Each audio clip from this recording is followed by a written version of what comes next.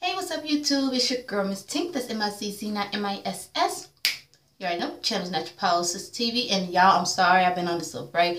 This week that just passed was finals week, so I was in tutoring every morning, just like I've been in tutoring throughout the whole throughout the whole semester. But I was really like in all of my tutorings and studies to make sure that I passed my finals. So when finals was over, I crashed. I didn't do anything Friday other than maybe share some posts here and there on Facebook, but I slept. I let my brain reload. And on Thursday, I saw my twin great nephews. They were just born on December 11th. You know, if y'all saw my Instagram or my Facebook, you saw the picture of me holding the two babies. So yeah, I've been asleep, been catching up. Okay, so I'm sorry that they're late, and I will do better at that because I'm not in school. Yes, I'm done with school, at least for a while. You already know. So thank you, Jesus, for getting me through it, and I can't wait to 2017 to start my new journey. So you already know it'll be in the works. I might put it on YouTube, I might not. But if you pay attention, you probably might be able to tell from the videos that might come in the future. So I want to get that little church announcement out the way to explain my absence. So let's get into this Love and Hip Hop New York review. I'm going to try to mesh episode 4 and 5, Get It Poppin', and what's the other one? Let me get that right. Or Past and Present. We're going to try to mesh it up together. So yeah, let's get into it. Alright, so first one, Love and Hip Hop Season 7, Episode 4, Get It Poppin', I think that's the name, whatever. We see Yandy pretending that she reading, girl, we already know. What's that one? Miss Judy come in, basically let her know the whole thing with Kim. Kim is okay or whatever, and they go back and forth for stuff, and what killed me the most is when Kim asked, not Kim, but Judy asked, said, I don't know, but I'm praying for the bitch. I said... At least you said you go pray, but really, girl, I understand though. You know, you might not like a person, but you still try to get your blessing. So, you know, I might not like you, bitch, but I'm gonna do the godly thing. I'm gonna pray for the bitch. But you know, so they talk about the whole thing, and then Yandy talk fake like she in shock or whatever. And this whole episode, both of them killed me, especially with everything that came out in the blogs about Yandy and Mandisi not really being married, and you really just sporting that damn whatever that damn cubic zirconium you want to call it. I'm just saying, girl, but whatever. And that's when Judy lets her know that they're that Asim and Lil Man DC is having his graduation party. So of course she invited Yandy, and Yandy was like, I come for the kids, but I'm gonna pray. Well, not pray, but she said she gonna be there and hope for the best. Whatever, girl. Bro Dollars, whatever, he talking about, you know, he done with the Creep Squad. He meets with Ashley and Miracle, you know what I'm saying? Miracle giving him a second chance to be a dad. We all remember what happened the last time. And that's when he mentioned something about a girlfriend. He been with this girl named Jade. He whispers to Miracle that, you know, she's 24. We all know Ashley heard or whatever. And you know that they've been together for 6 months. And, you know, Ashley, she like, look, I just want all this time with you. You know what I'm saying? I just want to have this daddy time. And I understand Miracle giving the rules and stuff. But, girl, you already know she ain't finna go with them rules. You talking about at your house, she comes in at 10. This is the summer, 10:05. Girl, bye. Bye. Like, you really think, but whatever. Good luck to, you know what I'm saying, Broke Dollars with that. You know, he said he done with the Creep Squad. We shall see. I never know with him. Cardi B, this was some dumbass shit on Dirty Swift or Wet Jet Mop ass. And that's Swift, her manager. That's what I call him. Dirty Swift or Wet Jet Mop. Okay? Because that ass... not that, but his ass is just too damn dumb. Cardi in the studio going up her songs. I guess, you know, whatever on, you know, Swiffer Jet, Dirty Swiffer Wet Jet Mop. No, I want to actually change it to Dirty Swiffer Jet. No, Swiffer Wet Mop. That's what I'm going to do. Yeah, call him. Dirty Swiffer Wet Mop. That's what I'm calling him. His ass, she's using his phone or whatever, and then all of a sudden the text message notification come in, and it's his girl Asia going off on Cardi B, and Cardi B like, what the fuck? Now, I'm 50-50, and I'm going to tell y'all why I'm 50-50 in a second. So, of course, his ass walks in, and she's like, yo, man, who is Asia? Who is this? She going off on me. And, of course, it was going to come out, so he admits that, you know, that's my girl. Cardi going off talking about, this bitch don't even know me. She think I'm fucking you. What you talking about? Like, this looks bad on my nigga Tommy. And I'm like, girl...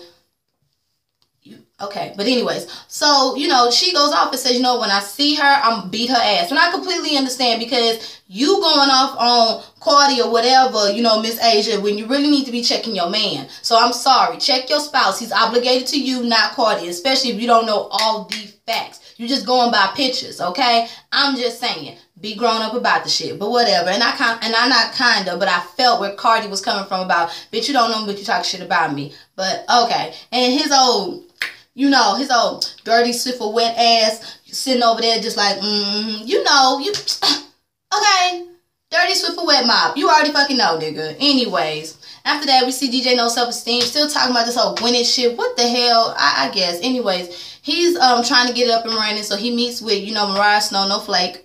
And she's all like, you know, she wants, you know, she's a free agent, she wants to get it popping or whatever as far as being an agent, and she's kind of skeptical with, you know, DJ No Self-Esteem after that whole shit happened with Sky. So he's talking to her or whatever about the contract, and she like, you know what, I'm gonna think about it, I'm gonna let my lawyers go over it or whatever. And DJ No Self-Esteem is like, girl, time is money while you talking, but you know what, I'm gonna try to sweeten the deal, okay? I'm gonna take you a little shopping. Oh, who money?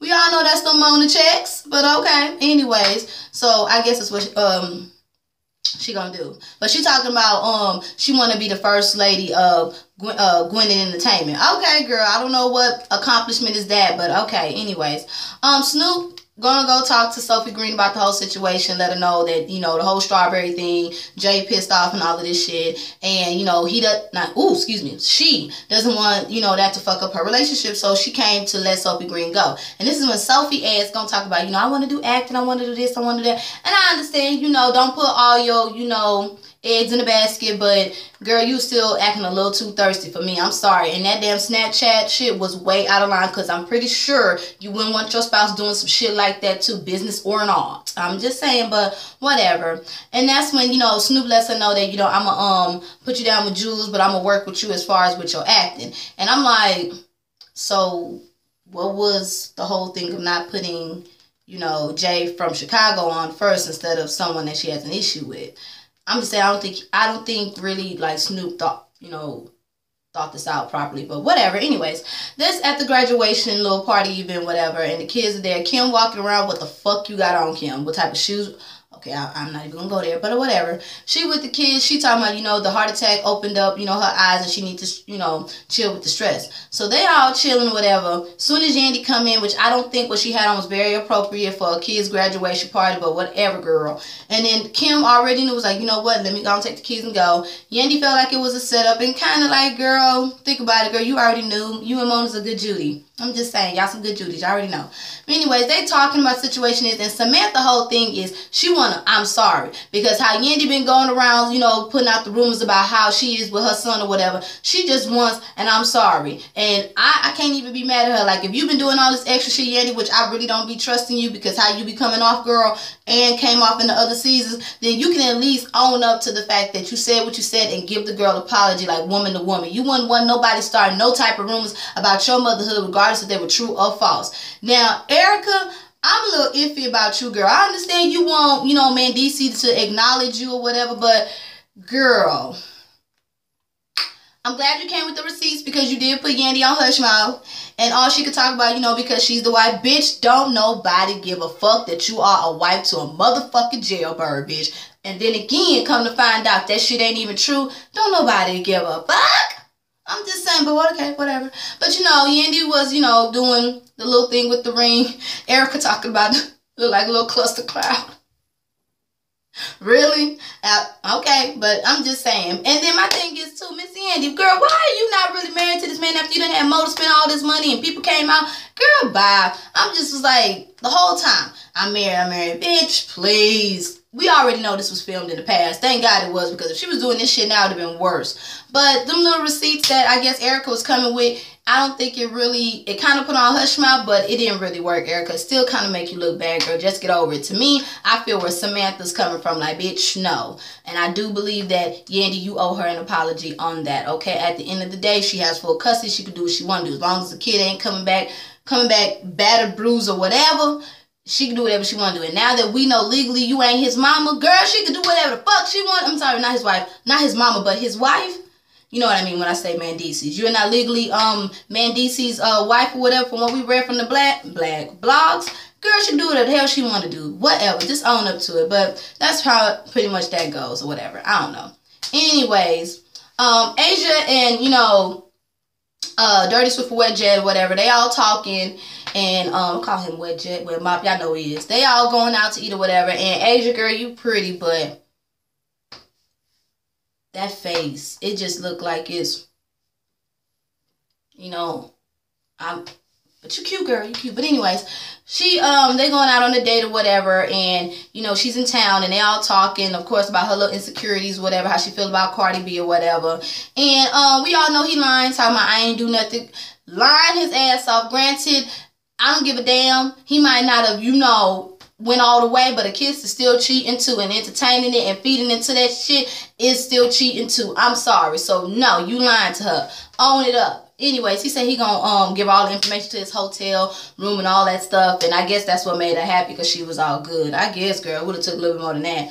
Sophie Green is at this little audition thing, and you know, she doing her little thing or whatever, and then all of a sudden Jay take a damn Uber, girl, that was nothing but an Uber already, to go to Sophie Green's audition and shit, and you out of line for that one. I'm sorry, like, baby girl, no ma'am. You need to trust your boo at the end of the day. I understand you mad, but you coming at her, like, that was just way out of line. Then you coming to her opportunity. You wouldn't like it if somebody did it for you, but then again, that's why you mad. That's why you really mad, because Snoop did it for her and not for you. With your opportunist ass, okay?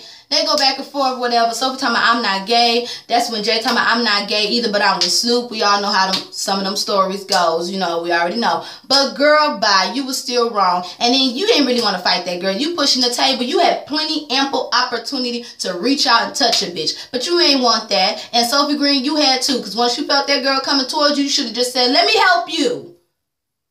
I'm just saying, and just pull it close. Let me help you. I'm just saying, if y'all really want to do that. But y'all ain't really want to fight. It was just acting for the cameras, and you doing all this in front of her audition. Like, that would have really pissed me off right there. You doing all this in front of my audition, regardless if it was over or not. I'm still here. That would have made me say, you know, can I help you? As soon as she would have pushed them tables to me. But okay. Or at least I would have big faced the bitch back up. You know, the way, old girl did Lil Fizz off of Love and Hip Hop Hollywood. Okay, how she big faced his ass. I would have did her like that, coming to my shit. But okay, she walked off or whatever, I guess. After that, oh, I forgot to mention, Jay, who the hell are you? Talking about I would stop this and I would stop that, your career. Girl, you ain't no damn body.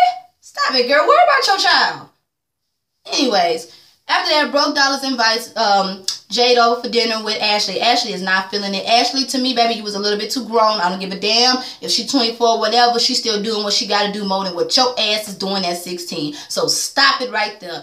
Like, I don't care, Broke Dollars, you should have just checked your daughter on that one, because that was very wrong. But we see it didn't go nowhere. You know, they've been together for 6 months, and Ashley just is not convinced about it. She's like, okay, whatever, we shall see. My daddy done did this before. And then checks her about her clothing, although, girl, you could have wore something a little better. I'm just saying, you knew you was meeting his daughter. But okay, anyways, Jay and Snoop meet up. They go back and forth with their little tidbit, talking about I trust you, I love you, and all this shit. Jay talking about I don't trust you, you a lie, and all of that bullshit. And I'm like, okay, I guess. And you know, that's when Jay talking about, you know, you ain't do this for me. She start crying, girl, bye. Opportunist out of muck. Like I said, she mad because Sophie got the audition and not her. I'm just saying. Then again, Snoop, if you knew your girl, you would have did that better. I'm just saying, you would have gave her the audition first, or any type of audition before you gave that girl one. And then my thing is too, Jay, why the fuck you got so much time to be on Sophie Green stalking her shit? Bitch, you need to be worrying about getting your auditions while you worry about the next one. I'm just saying, but whatever. She claims she gonna put on probation and Snoop get pissed off or whatever, talking about we don't have trust, we don't have nothing. I guess, just whatever. Cardi B's performing, cute performance. Asia surprised her man at the hotel room, and as soon as Cardi B seen her, she was a woman of her word. She snatched her ass up. I said, damn, Asia, you should have been better. Them shoes should have been on. You should have been like, So we already know Dirty Swift for Wet Jet Mop. Yes, I said Jet and Mop all together. His ass gonna try to break up shit. Fake as fuck how you trying to break that shit up or whatever. And then that's when we already know. That's when Cardi started screaming like, bitch, you talking about me, I ain't fucking, but now I am gonna fuck him, I'm gonna take your man. And one thing I gotta give it to Asia though, she was real about this. She said, bitch, you can have him. You can fuck him, you can have him. I was like, I know that's right, thank you. About sometimes somebody come after the damn nigga, even though you got your ass snatched up, you know what I'm saying? Asia, you should have been ready, but then again, like, Swift for Wet Jet. Dirty Swift Wet Jet Mop. What the fuck? You didn't think, like, you told her you gave all the information. You think she all the way in London. Like, come on, like, But again, acting at its worst. We all know Mona. But Cardi, girl, I felt you when you came after that girl because you was a woman of your word, but you should have slapped his ass too. I'm just saying. But anyways, Cardi said keep her name out of her mouth. Asia said, you know what? Fuck it. You can have them. Cardi takes off her wig, ready to fight again. That's when Cardi leaves or whatever, and then she's crying all, in front of, Dirty Swift Wet Jet Mop and all that stuff. He all quiet and shit. She's like, you know what? You can have her. You can have her. I said, I know that's right. I can't even look at you. I don't want you, and walks clean, smooth off. I know that's right, girl. Do what you gotta do. I'm not gonna make this no 30-minute video. It's already at 15 minutes and counting, so I will be back with episode 5. Past or present. Okay, y'all, we'll be back. Hope y'all enjoyed this one. It was okay. I mean, like I said, I felt where old girl was coming from. Like, Dirty Swift Wet Jet Mop, you did all this to yourself. Jay, baby, tone it down. But Snoop, baby, you need to be a little bit wiser. Broke Dollars, whatever. Mariah, no snowflake, I guess. And DJ, no self-esteem, this Gwyneth shit. Bye. Okay? Bye. Sophie Green, you just need to, your approach is just different, because that shit was not cool with what you did with the strawberry. I felt like you take a little bit extra, but hey, it is what it is. And if I miss anything, y'all, put it down in the comments. We'll be back at it again for the next one, okay? Be back, y'all. I am Miss Tink. That's M-I-Z-Z, not M-I-S-S. You already know the channel's Not Your Pulse TV, and y'all have a blessed one. Deuces. Be back for episode 5 right after this.